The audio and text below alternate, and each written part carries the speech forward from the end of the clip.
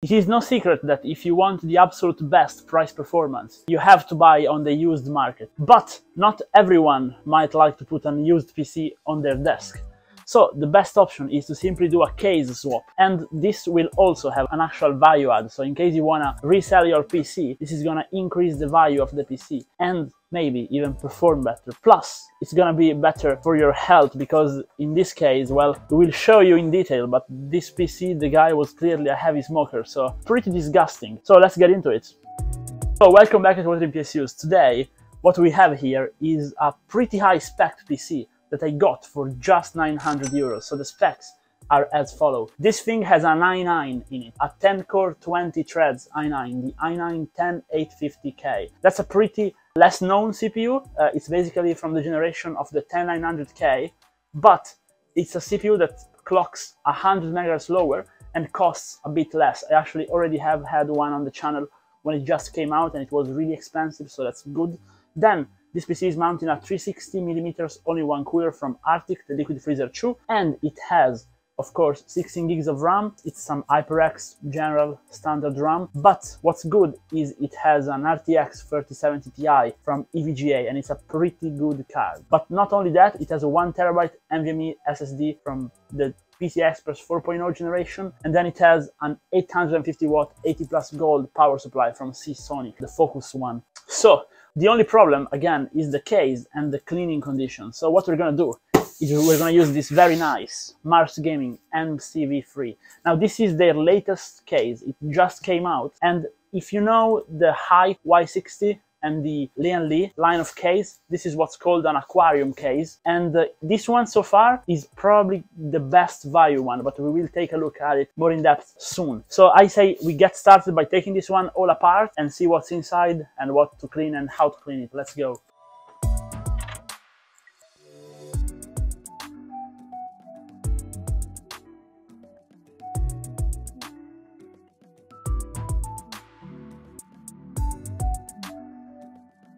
Okay, so the guy put this thing here, which is a GPU stand, and okay, I guess he prevented sag from the GPU, but he did not prevent the extreme amount of dust that is in there. But the first thing we're gonna do is take out the actual GPU. So first of all, we are just taking out the PCIe cables, and then we are undoing the actual screws holding it. And now we are just freeing the GPU. Hopefully from the stand too. These stands, I really don't like them. And this is our GPU. Again, pretty dusty, but not actually too bad on the inside. I was expecting much worse. So this thing, this GPU stand, actually had their own RGB cables. So, okay, I guess. And we have to figure out how to take it out. We're gonna, wait, maybe it's just glued. I think, yeah, it's just glued, so with a bit of being gentle, you can just free it up. This is going straight into the trash, so yes. So guys, this is really bad, really bad. While I was dismounting this, I really thought about it, and now it wasn't really in my plans, but we do have to wash it. It's in too bad of a condition not to wash it, so we'll see about specifically what we're gonna do, but the power supply needs to be washed, for sure, and also the cooler needs to be. So we will think about it if we're gonna swap these components out for this build and just build it, or if we're gonna just wash it and then rebuild it. We will see in a second, but they need to be washed. So let's keep dismounting it.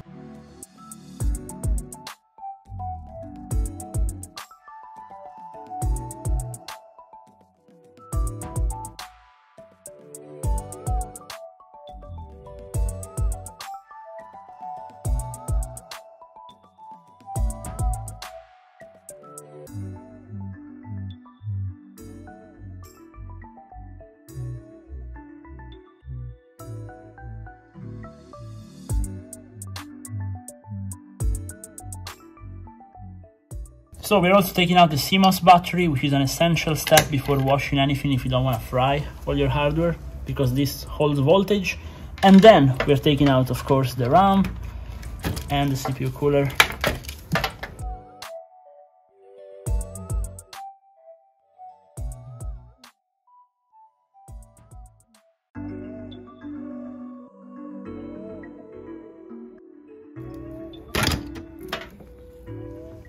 Okay, this is some MX5, pretty bad paste application too, but I think it did the job.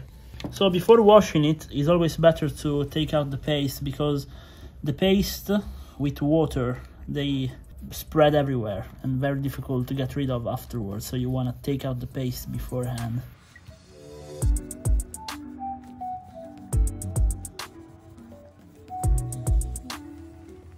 It's now time to take out the actual motherboard. These guys really went hard on their pull screws, which is not something you should do. I use an electric screwdriver, but I always pay attention to the torque I use, because it's very easy to break stuff. So they also missed a screw there. This one wasn't really screwed in.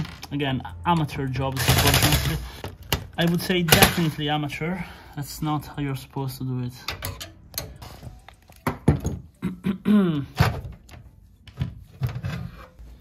It's a very good motherboard, even though in bad conditions. Time to take out the M.2. Ooh, this is actually a problem. They told me it was 1 terabyte, but it is half a terabyte. So, oh wait, there is another one. So it is actually 1 terabyte. Okay, that's interesting. Oh, so it's actually 1.5 terabyte. That's really good.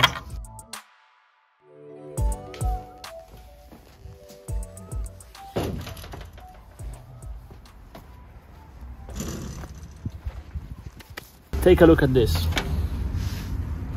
Disgusting. Let's take out the power supply.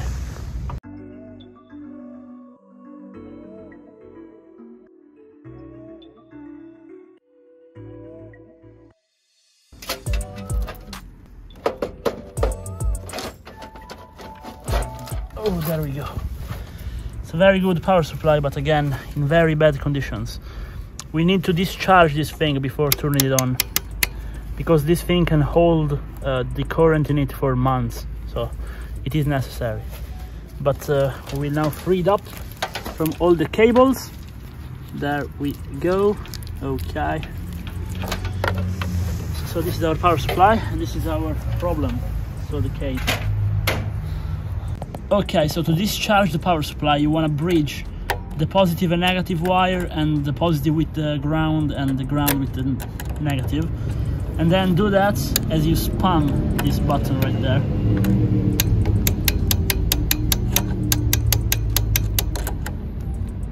And also, of course, you want to make sure fully discharge it beforehand by letting the LEDs of the PC draw up completely, clearly.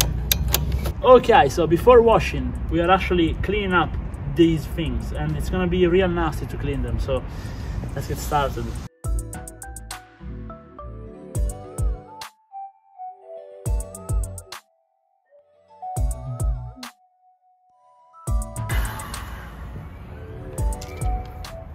This is gonna be the worst one.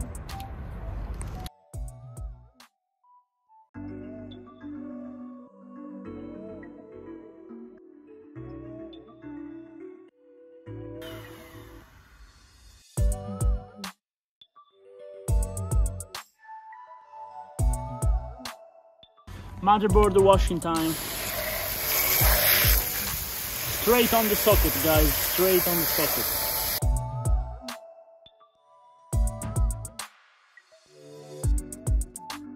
Okay, the signature washing of the power supply, a true classic.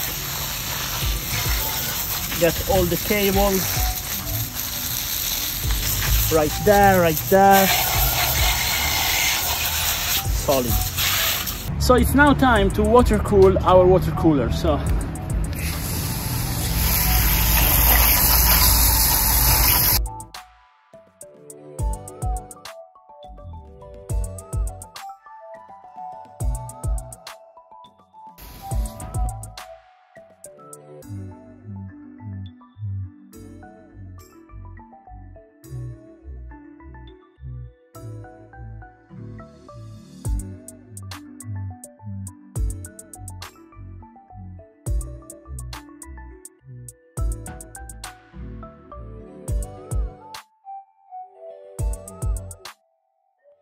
okay, so we've let everything dry up. Now we're gonna quickly test the motherboard. with the graphic card, and then if this works we will maybe test the power supply as well. Now PSUs usually have a bit of a longer dry up time, so we will see, but they should all be working actually. Okay, so here we are installing this i9 10850K in the motherboard after washing it. Let's slide it in. Let's close the socket right there. We did a quick test boot, as you can see, without even slotting in the cooler, and everything is working fine. So now we can test the graphic card, but motherboard, CPU, RAM, all working so far. Okay, so we mounted the RAM, tested it out. Now we're gonna mount the SSD. Well, it's really simple.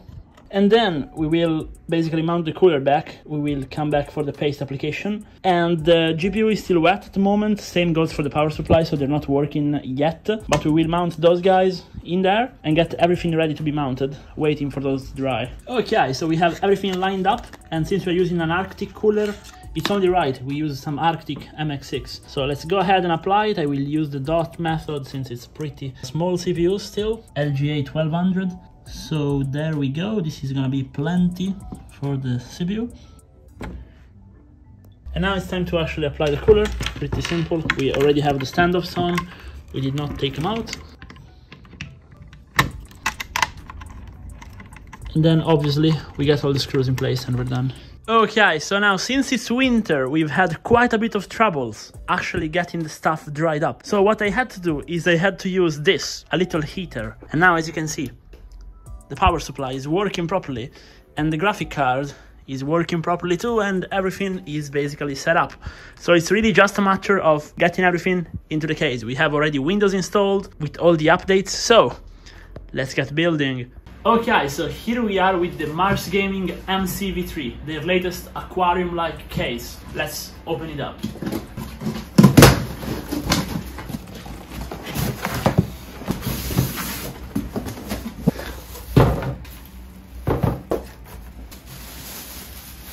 So we will start by putting the motherboard in. So we simply take out the front panel, and then since we have already everything set up with the RAM, the cooler, etc., we just have to slide in and basically slot in that, the power supply, the GPU, and the build is done. So let's get working.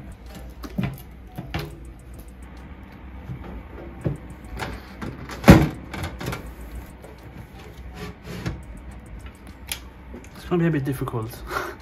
Okay, so it actually didn't fit here because the Arctic cooler is especially thick.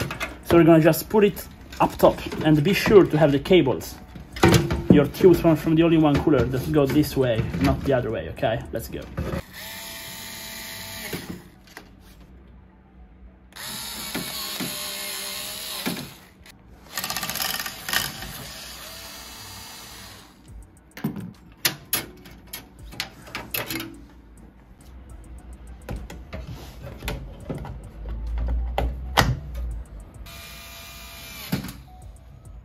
Okay, so the power supply just goes in from the back, and the fan acts as an exhaust, as usual, right there.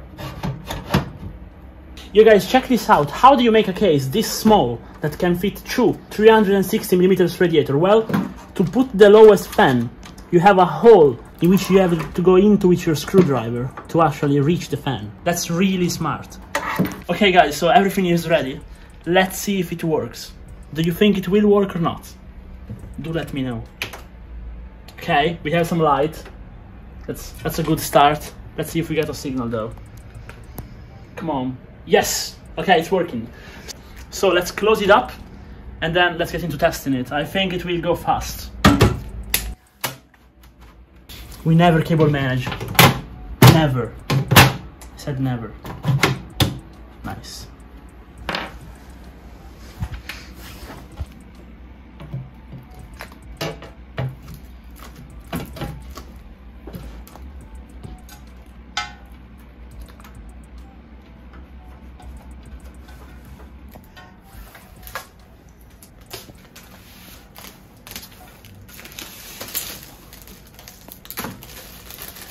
Okay, and the first one is gone.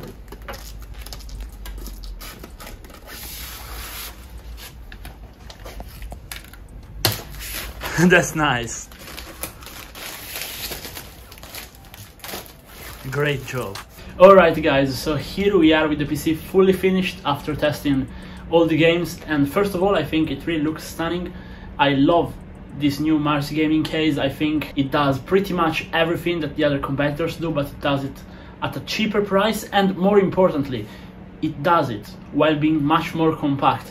It's really insane that they managed to pack two 360mm radiators into such a small case.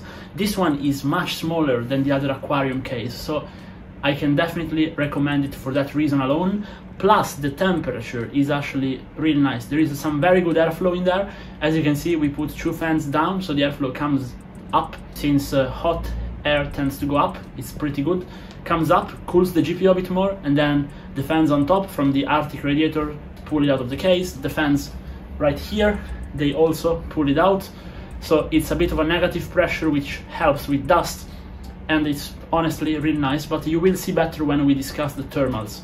Now, before that, let's get into the benchmarks. The performance is really amazing. I think, honestly, those i9s can be had for extremely cheap, and they are great CPUs, especially the 10850K. So when it came out, for those of you that don't know, this is a bit of a lower binned version of the i9 10900K. So it's a 10-core, 20-thread CPU from the 10th gen. In the 11th gen, Intel actually switched back to the 8-core, 16-threaded one. So this one was a bit of a unicorn. And this one was cheaper than the 10900K at launch. So it's even better in that sense. Today it can be had for really cheap on the used market. So again, pretty good buy. Same goes for the 3070 Ti. It's a pretty overlooked card, but it's a very good card. And this custom from EVGA is just really good. It has a switch on the card to overclock it out of the box. It runs extremely cool. We ran all the tests and the VRAM did not exceed 60 degrees. Now, for those of you who are familiar with GDDR6X, you know that overheats a lot. On 3090s, it goes up to 98 degrees. Here, it stays at 60. The core is also extremely quiet, staying at around 60 in the same tests. And all of that while being really quiet. So it means the airflow is good. Certainly the fans on the bottom are helping, but the card itself is also really nice. For the CPU, we did a run with Prime 95 small FFT, which is the hardest possible thing you can do on a CPU. And even like that, with the fans on quiet mode, it did not go over 89 degrees, so it did not reach 90 degrees, so that's really good. It didn't throttle at all. You can just unlock the power limits in the motherboard and it will run perfectly.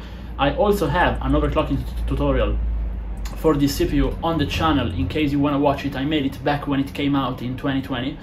And then I also have an undervolting and overclocking tutorial for the RTX 4070 Ti in case you want to get a bit extra score. But with the stock score, we managed to do close to 30k in Firestrike, which is extremely nice. And we also tested a couple of games and the results were amazing there too. Not to mention the CPU-Z benchmark, which shows the synthetic potential of the CPU is great. In multi-core, it's still hard to beat, but let's get on to the gaming benchmarks. Now, we tested the three most popular games at the moment: Apex Legends, Fortnite, and Call of Duty Warzone 2, the new Battle Royale, and the results were really nice. In Warzone, this thing can keep close to 200 FPS average if you use competitive settings, so with lower graphics and improved for performance for you to play smoothly. So the 1% low is still a bit low, around 90, but it's to be expected because it's a very not so much well optimized game, plus it's pretty new. But on Fortnite and Apex Legends, in both you can do 240 Hz gaming with a PC like this one. We were getting over 240 Hz easily in Apex, same goes in Fortnite. Again, with competitive settings, so you do a blend of high and low settings. I think it's the best way to play it. It's how I personally play it. And again, very smooth experience. We also played a bit of Genshin Impact just for the lols, and of course you can max it out easily with no problems. In Fortnite, with the new mode in which you can max out the detail and make it actually pretty demanding, we were still getting around 180 frames, so that's really nice even there. And then this, of course, this card has DLSS and everything. We have an NVMe SSD, and so I think overall it came out really nice, really smooth build process. Love the case, and I'm very happy with the pairing and how it came out. But do let me know, is there something you would change? Would you have any suggestions for me, or do you just like it? If you've seen this far, maybe drop a like, drop a sub, and see you in the next one, guys. Bye.